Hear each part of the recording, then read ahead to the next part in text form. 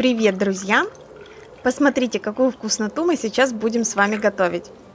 Пока сезон клубники не отошел, всем советую попробовать. И это действительно очень вкусно и к праздничному столу, и в принципе очень-очень вкусно. Конечно же, нам понадобится клубника, мы собрали свою домашнюю. И сейчас будем готовить домашний фраголино. Для начала давайте приготовим сироп. Из сахара и воды нужно сварить сироп, довести до кипения, и затем его нужно полностью остудить. Он должен стать холодный. Пока у нас остывает сироп, выдавливаю сок с одного лимона. Как раз там плюс-минус и получается около 50 мл сока. Если будет чуть больше, не переживайте, только будет дополнительная кислинка, чтобы не было приторно. Клубнику нужно измельчить блендером.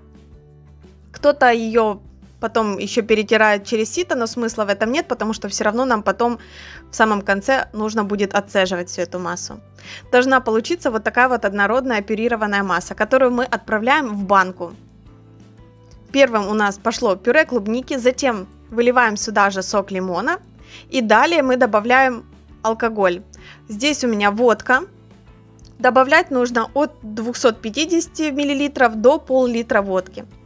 И потом добавляем сюда сахарный сироп. Посмотрите, он такой даже немножечко густой, я бы сказала. Но он обязательно должен быть холодным. Все хорошенечко перемешиваем, накрываем крышкой и оставляем на 4 дня при комнатной температуре настаиваться.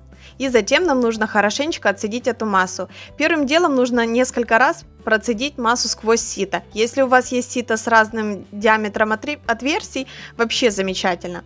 Посмотрите, сколько там семечек разных остается на сите.